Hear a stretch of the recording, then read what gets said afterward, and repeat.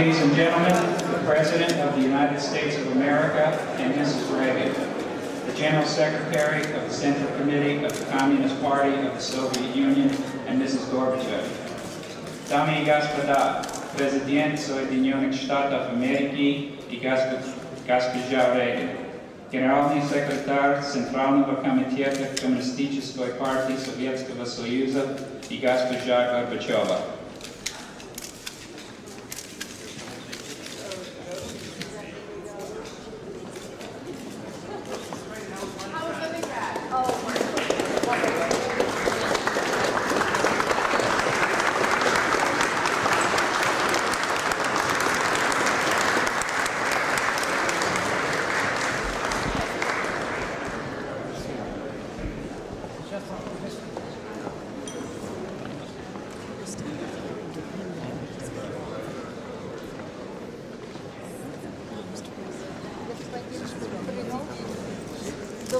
Secretary, distinguished guests and friends, it's a pleasure to host all of you tonight and to reciprocate in a small way the hospitality you lavished upon us yesterday evening.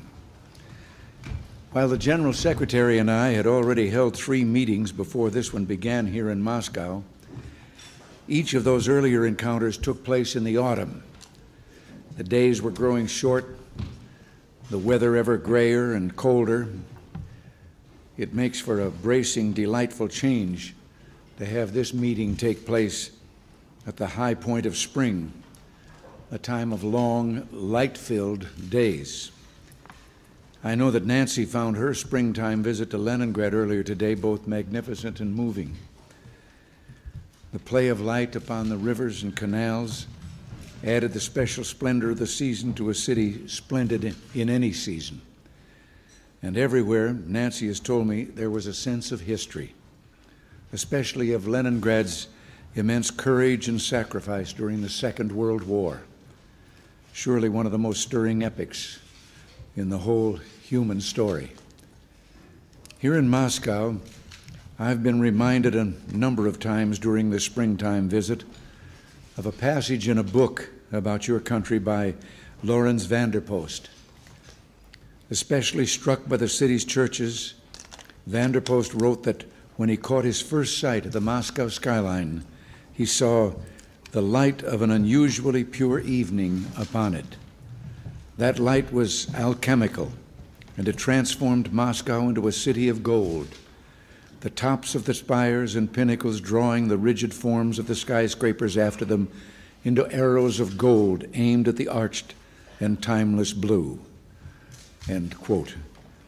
So we too have found Moscow a city of beauties, a city especially whose spinnacles and spires reminded one at virtually every turn of man's ancient capacity for aspiration, for reaching out toward the light. It's a particular pleasure to be able to welcome you to Spaso House, a house of considerable beauty in its own right, the residence of our ambassadors to the Soviet Union. During the 55 years of diplomatic relations between our two nations, Spaso House has served as one of the principal settings for exchanges between us, exchanges formal and informal alike. There have been some splendid moments within these walls. Prokofiev once conducted his marvelous The Love for Three Oranges in this very room. As wartime allies, our representatives met often under this roof, and Ambassador and Mrs. Matlock have continued the tradition of making Spaso House a centerpiece of American culture, a place to receive and talk with Soviet officials and with people from all walks of life and from all parts of the Soviet Union. But there have also been quiet times in this house, unnaturally quiet times, times when difficult relations between us meant that this house, this huge, magnificent house, stood virtually empty of visitors. I'm told that it was even possible to hear the Moscow metro rumbling past ever so faintly deep in the earth below. Mr. General Secretary, we know that on matters of great importance, we will continue to differ profoundly. And yet, you and I have met 4 times now, more often than any previous president and general secretary. While our discussions have sometimes been pointed or contentious, we possess an enlarged understanding of each other and of each other's country. On specific matters of policy, we have made progress, often historic progress. And perhaps most important, we have committed our nations to continuing to work together, agreeing that silence must never again be permitted to fall between us. We have agreed always to continue the interchanges between our nations because I believe we both hear the same voice, the same overwhelming imperative. What that voice says can be expressed in many ways, but I've found it in vivid form in Pasternak's poem, The Garden of Gethsemane. Listen, if you will, to Pasternak's account of that famous arrest. There appeared, no one knew from where, a crowd of slaves and a rabble of knaves, with lights and swords, and leading them, Judas with a traitor's kiss on his lips. Peter repulsed the ruffians with his sword and cut off the ear of one of them. But he heard, "You cannot decide a dispute with weapons. Put your sword in its place, O man." That's the voice. Put your sword in its place, O man. That is the imperative, the command. And so we will work together that we might forever keep our swords at our sides. Mr. General Secretary, ladies and gentlemen, Spaso House has, as I said, seen quiet times. Yet the animated conversation of this evening has already done much to make up for them. And so I would like to raise a glass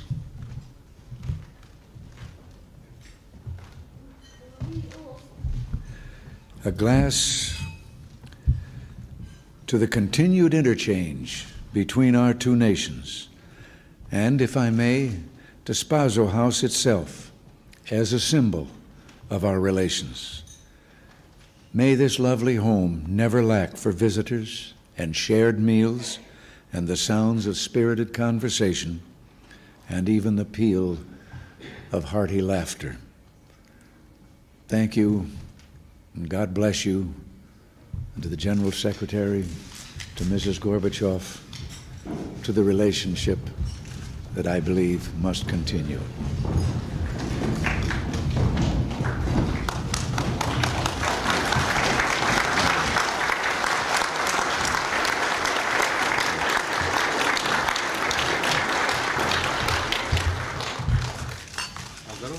To your health, Mr. President. To your health.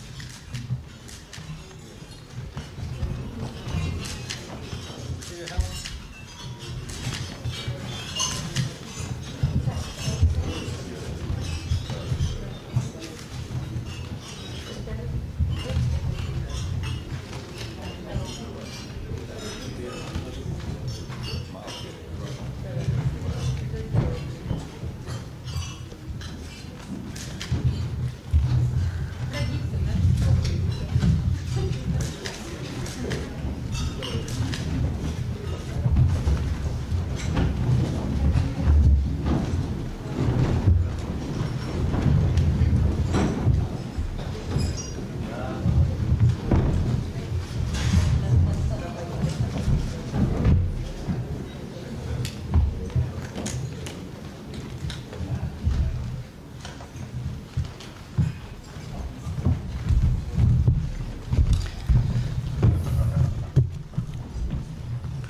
Уважаемый господин президент, уважаемая госпожа Рейган, дамы и господа, товарищи. Esteemed Mr. President, esteemed Mrs. Reagan, ladies and gentlemen, comrades. Благодарю, господин президент, за высказанные вами приветствия в наш адрес. I thank you, Mr. President, for the words of greeting you've just addressed to us. Два великих народа выдали нам с вами своего рода мандат определить, какими быть советско-американским отношениям. Two great nations have given the two of us a mandate to determine what Soviet-American relations should be like. Со времени первой встречи в Женеве отношения между нашими странами, преодолев затянувшийся период конфронтации, вышли на приемлемый уровень, с которого уже легче двигаться дальше. Since our first meeting in Geneva, relations between our two countries have overcome a long drawn-out period of confrontation to reach an acceptable level from which it is now easier to move forward. В Рейкьявике, Вашингтоне и в ходе сегодняшнего вашего визита диалог шел интенсивно. Крупнейшим его результатом является теперь уже ратифицированный первый договор по сокращению ядерного оружия. In Reykjavik and Washington, and during this present visit of yours, our dialogue has been intense. Its most important result has been the now ratified first treaty to reduce nuclear weapons. Продолжается поиск решения проблем в ходе подготовки 50% сокращения стратегических наступательных вооружений. A search is continuing to find a solution for problems relating to 50% cuts in strategic offensive arms. Вступило в силу Женевское соглашение по Афганистану. У нас уже имеется 47 двусторонних соглашений о сотрудничестве. The Geneva Accord in Afghanistan has come into force. We now have as many as 47 bilateral agreements on cooperation. Визит президента США в Советский Союз располагает к тому, чтобы, оглянувшись назад, посмотреть и в будущее. The visit by a president of the United States to the Soviet Union is an occasion for a glance at the past and a look into the future. В истории отношений наших двух стран было всякое. И плохое, и хорошее. Из хорошего нам особенно памятно советско-американское братство по оружию во Второй мировой войне. The history of relations between our two countries has known all kinds of things, good and bad. Of the good things, we remember particularly well the Soviet-American comradeship in arms in World War II. В те суровые годы появились первые ростки советско-американской дружбы. Those grim years saw the emergence of the first shoots of Soviet-American friendship. И не было советского человека, у которого не вызывало бы горечи, когда эта славная страница истории наших отношений сменилась холодной войной. And there was not one single Soviet citizen who did not feel bitter when that glorious page in the history of our relations gave way to Cold War. Это было тяжелым испытанием для наших народов. Мир оказался в опасной ситуации, когда все мы ощутили дыхание катастрофы. Холодные ветры еще порой чувствуем и сейчас. That was a hard test for our peoples. The world found itself in a dangerous situation. We all felt the breath of impending catastrophe. Even today, we're sometimes chilled by cold winds. Но по своей главной тенденции мировое развитие поворачивается к поиску политических решений, к сотрудничеству и миру. Все мы свидетели знаменательных изменений, хотя предстоит приложить еще немало усилий, чтобы добиться необратимых перемен. But world developments, in their main tendency, are turning toward a search for political solutions, toward cooperation and peace. We are, all of us, witnesses to momentous changes, though a lot still has to be done to achieve irreversible change. Хотя все взывает к сотрудничеству, к доверию, но предрассудки, стереотипы еще действуют, соперничество сохраняется и в первую очередь в военной сфере. О его бессмысленности и катастрофичности много говорилось и на данной встрече. Более того, мы можем констатировать известное продвижение к лучшему взаимопониманию и в этой области. Although everything urges cooperation and trust, prejudices and stereotypes are still with us, as is rivalry, above all in the military sphere. A great deal has been said at this meeting, too, about how pointless and catastrophic it is. More importantly, we can register some headway toward better mutual understanding in this area as well. Сегодня я хотел бы сказать о другой крупнейшей мировой проблеме, о положении в развивающемся мире, который не может не затрагивать и наши страны. Today, I would like to address another major world problem, the situation in the developing world, which cannot but affect our countries too. Проблемы, с которыми столкнулись развивающиеся государства, оказались до трагизма трудными. The problems which the developing countries face have turned out to be difficult to the point of tragedy. Вопиющая отсталость, голод, бедность, массовые болезни продолжают преследовать целые народы. Кричащей общечеловеческой проблемой стала фантастическая задолженность. Glaring backwardness, hunger, poverty, and mass diseases continue to beset entire nations. An incredibly high debt has become an excruciating and universal problem. Все, казалось бы, видят ее сложность, вовлеченность чрезвычайно разных и действительно жизненных интересов, понимают, что надо искать выход. It would seem that everybody can see its complexity, involving, as it does, extremely diverse and truly vital interests, and understand that a way out must be sought. Мы считаем, что исходное и главное, чем международное сообщество и прежде всего великие державы могут тут помочь. Это безусловное признание свободы выбора. We believe that if the international community, and above all the great powers, are to be of any help, the starting point and the essential thing is to recognize unconditionally the freedom of choice. Мы настаиваем на справедливости. Мы всерьез занимались изучением экономической ситуации в развивающихся странах. И убежден, выход возможен на путях радикальной перестройки всей системы хозяйственных связей без какой-либо дискриминации по политическим мотивам.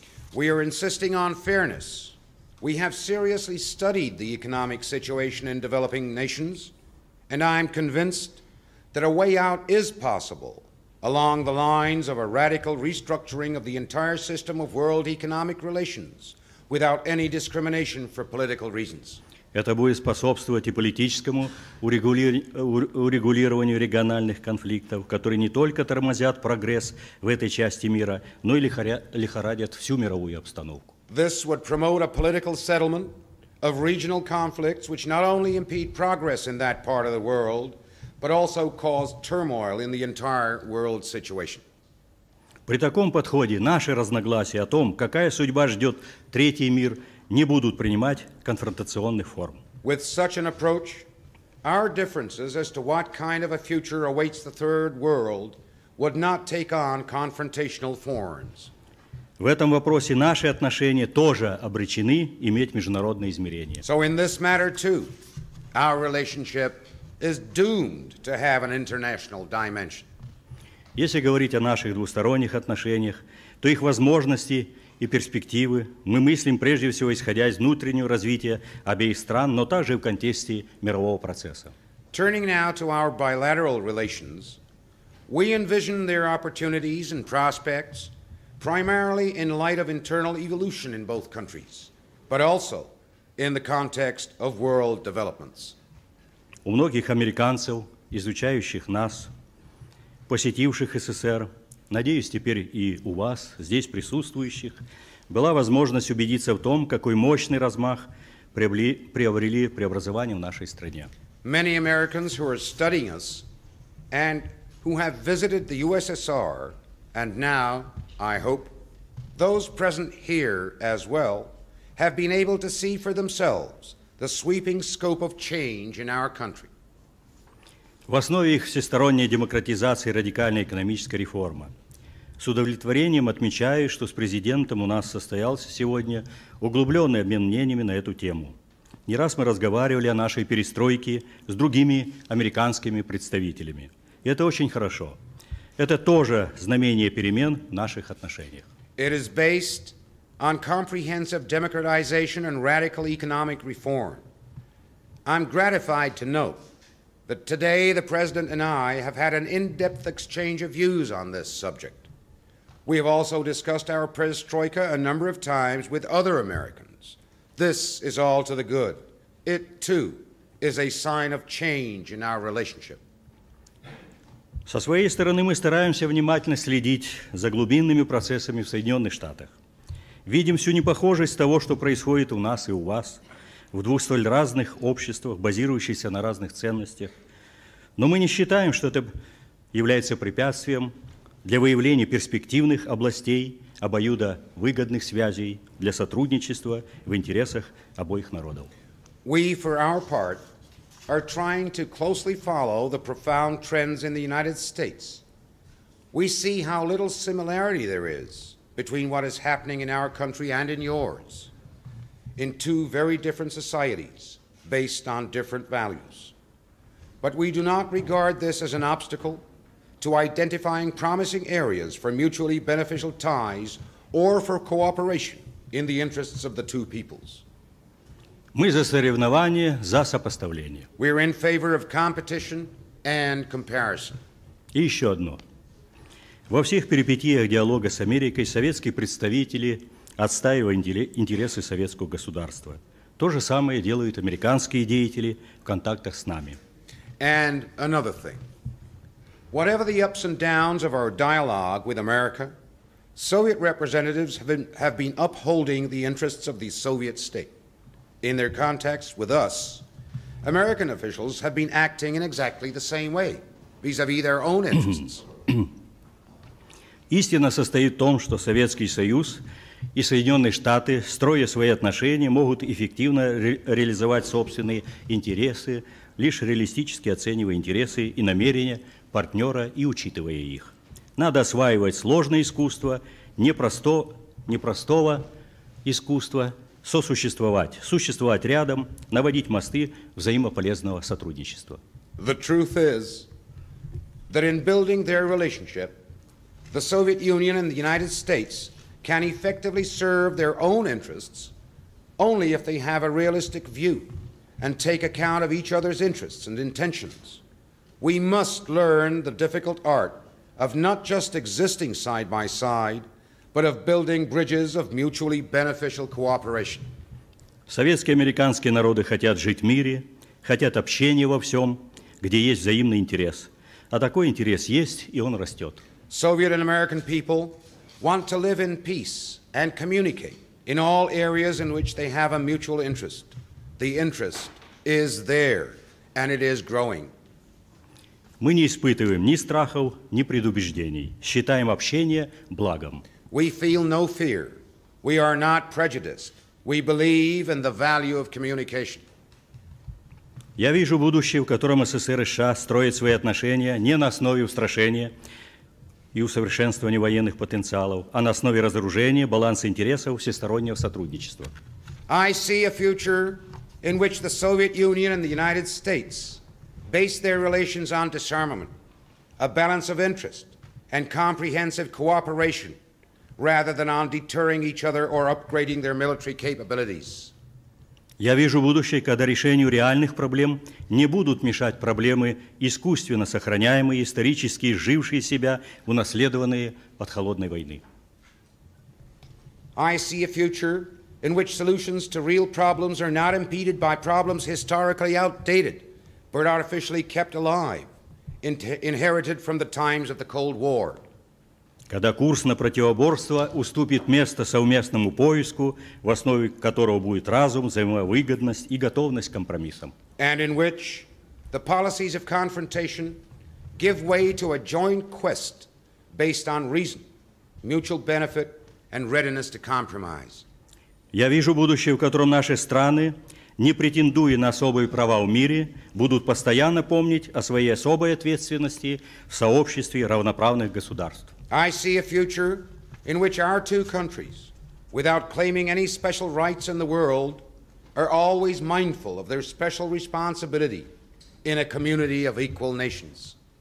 Это будет мир более надежный и безопасный, который нужен всем людям на земле, их детям и внукам, чтобы они могли обрести и сохранить основные права человека, право на жизнь, на труд, свободу и стремление к счастью.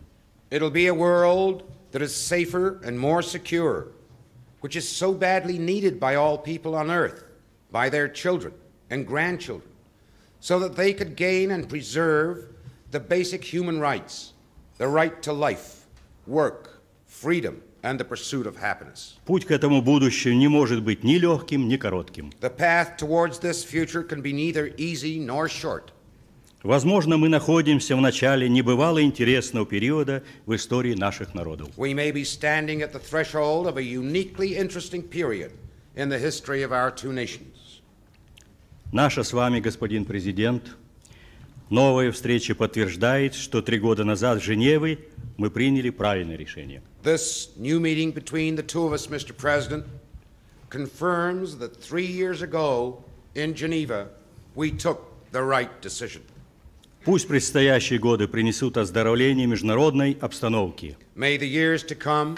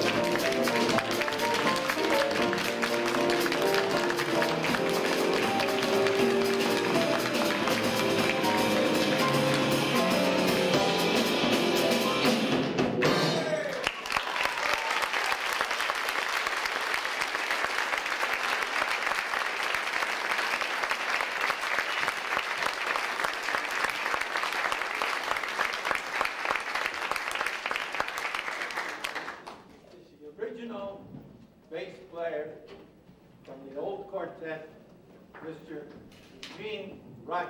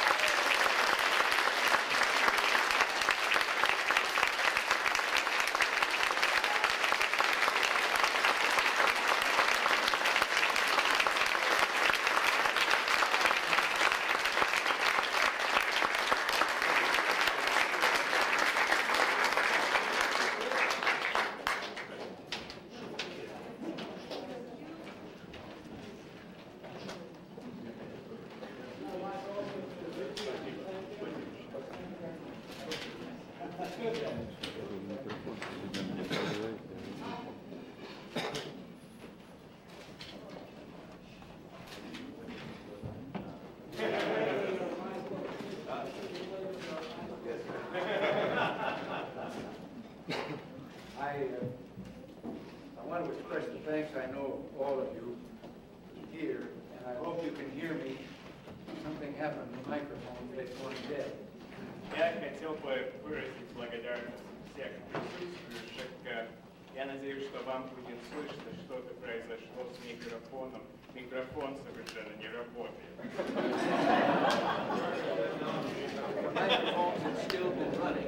Если бы микрофоны все еще работали, I would have cited the fact that Louis Armstrong, the great American trumpeter, was asked to provide a definition of jazz. And man, he answered, if you gotta ask, you'll never know. если бы микрофон работал, я бы сказал следующее. Великого американского клуба Cashapp Луи Армстронга однажды попросили дать определение джазу. Ну, дядя, ответил трубач, если ты задаешь такой вопрос, то все равно никогда не поймешь. No one tonight needs to ask about the music of another great American jazz artist, pianist Dave Brubeck.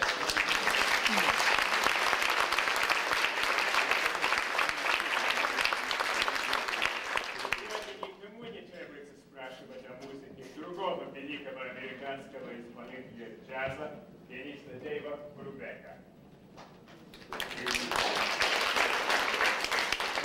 The energy, the sheer joy was unmistakable. Не может вызывать сомнения, кому принадлежит эта живость, энергия, да и просто жизнерадость. There are plenty of essays and so forth about music being the universal language of man. And instead of giving you a fancy quotation, I thought I'd just say this. While you were playing, Dave, I was looking around the room. There were quite a few members of both delegations who just couldn't resist tapping their feet.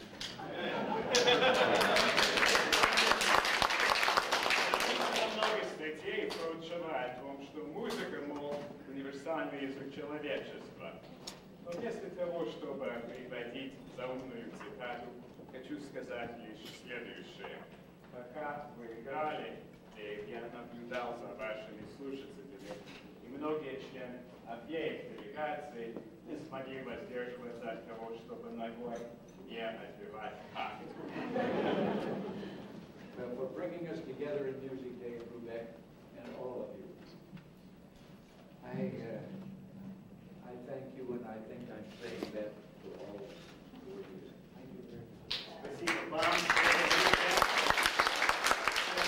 что вы сблизили нас своей музыкой. Я думаю, что я говорю от имени всех.